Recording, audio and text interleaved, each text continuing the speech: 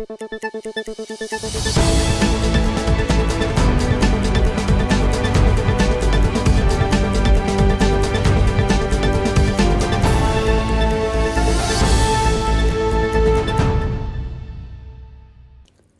to Kayhan Life.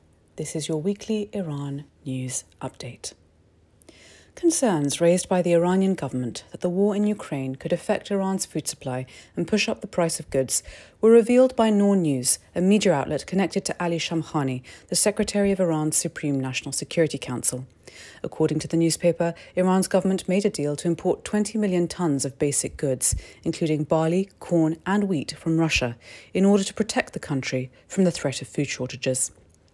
Iran's exports to Russia have increased by 60% since the start of the year, while trade turnover between Iran and Russia reached more than $4 billion in 2021, signalling an increase in mutual trading between the countries. The Australian-Iranian detainee Shohrollah Jebeli died in Iran's Evin prison at the age of 83, following a protracted battle by his family to secure his release. Jebeli was arrested in 2020 following allegations relating to two financial disputes, which Amnesty International said were raised by someone who claimed to be a Ministry of Intelligence official in Iran. Amnesty said the father of one had been subjected to torture in prison and denied medical assistance for several serious health conditions. And the German government deported an Iranian mother and her teenage daughter back to Iran after living in Germany for more than a decade.